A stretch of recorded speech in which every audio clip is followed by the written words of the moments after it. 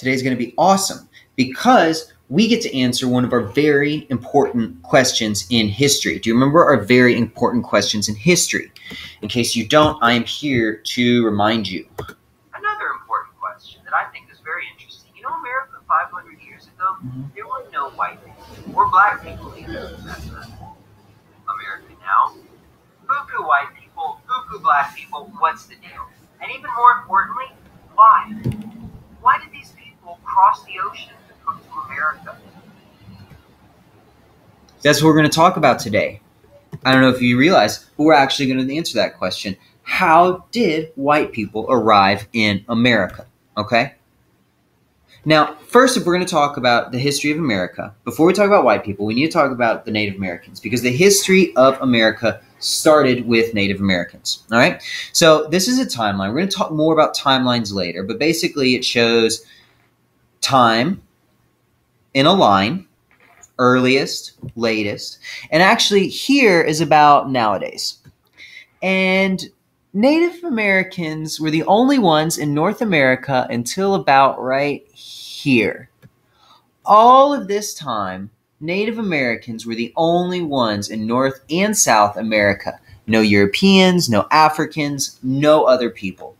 And you know what? For some reason, we don't really talk about them. Actually, I'm kind of supposed to skip over them. I can't help it, though. I'm going to talk about them. So let's not waste any time. Let's talk about some Native Americans. Now, I'm just going to talk for about 2 or 3 minutes. You can put your pencil down. Okay, put your pencil down. I don't want you doodling.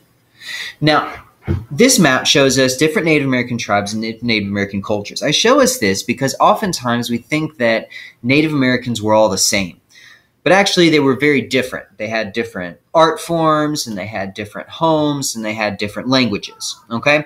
Now, sometimes they adapted in similar ways. So the tribes in the Northeast and the Northwest both had a lot of trees and lumber around them. Those were their natural resources. So naturally, they built their homes out of logs. It just made sense. Well, in the Great Plains and the deserts of the Southwest, you don't really have those resources. So people built their homes out of buffalo skins or clay. And so that's about what I'm supposed to teach about Native Americans, that they adapted to their environment. But I want to tell you a little bit more about them because they really have complex cultures.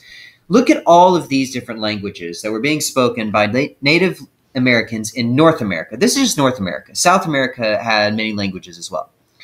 Now, it didn't stop there because when you see Native Americans in movies or in pictures, you mostly see them and they almost look like cavemen, running around half naked chasing animals. Well, that doesn't do them justice. They actually were very sophisticated people. In fact, you don't hear about them much, but here is a picture of some Native American writing. They actually had written languages, some tribes. Also, here's a picture of Native American cities. When we think of cities, we think of New York City and New Orleans and these cities that were started by Europeans and white people. But actually, Native Americans had their own cities. These down in Mexico. This one was one of the biggest cities in the world around the time of Jesus. The Puebloans? Don't get me started. The Puebloans, they built their cities like into cliffs. Cliff cities? Are you serious? Awesome. Also, the Mississippian culture, they had some really cool ones. This is what historians think it looked like.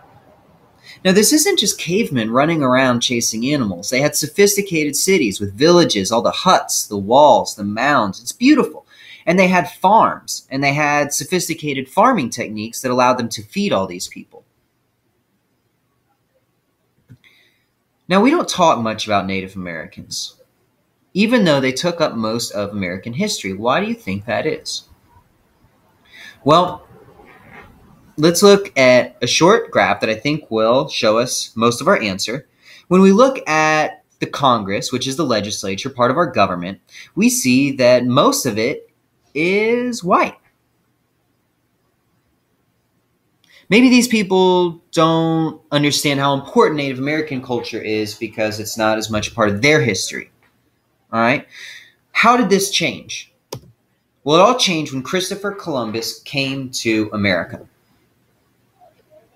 Now, Christopher Columbus wasn't the first European to come to America, but he was the one that really paved the way for a huge flood of Europeans to come into America.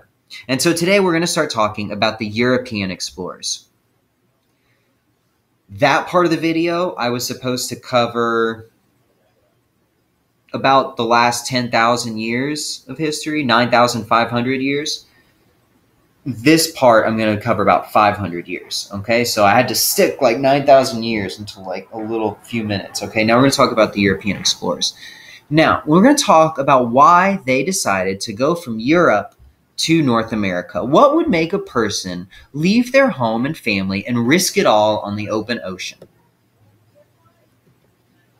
The Europeans left their homelands in the 1400s and the 1500s for 3 reasons.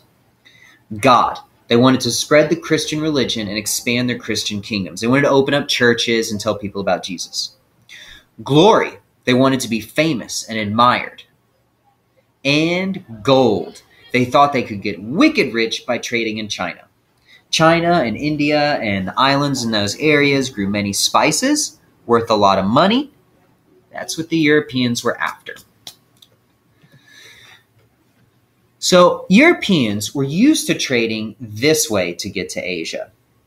But even though it looks like not that long, this is a map of the entire world, and that's a very long trip. Also, they didn't have cars, they didn't have trains, they didn't have airplanes. You had to do it all with your camels, with your feet, with your horses. Also, there were taxmen along the way and said, oh, you want to pass? You want to trade? I want to cut. Then they get over here. Oh, you want to trade? I want to cut.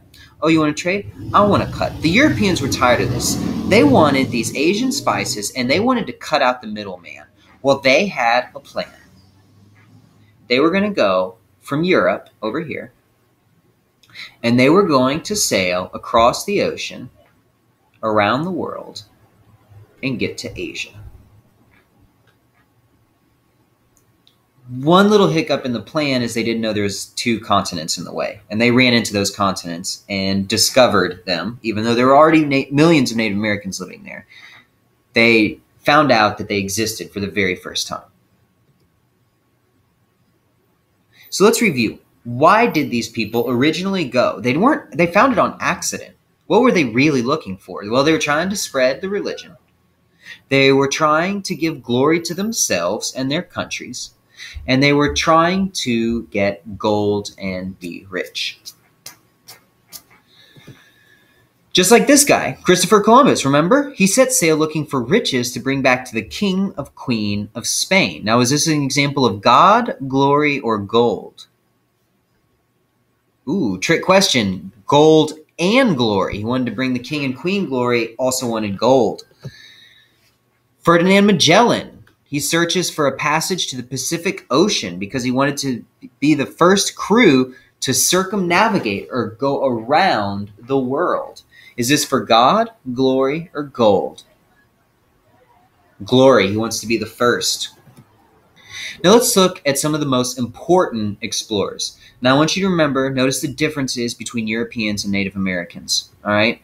The Native Americans had somewhat darker skin. Most of the Europeans had lighter skin. Europeans also have beards. Native Americans don't. All right? Christopher Columbus. He sailed for the country of Spain. His goal was to find a western route to the east. That's China and the Spice Islands. Now, his accomplishments is he started the European conquest of America. That means he was the very first to start all these Europeans traveling from Europe to America. Now, let's take a minute and copy this information on your card. Find Christopher Columbus. You only need the bold parts. Also, I want you to turn your card over, and you see there's a little map for Christopher Columbus.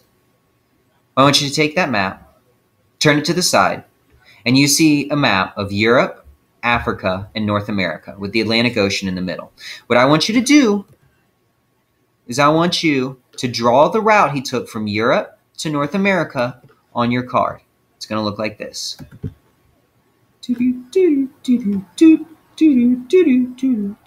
I'm on my way to Asia, and bonk, there's America. All right, that'll do.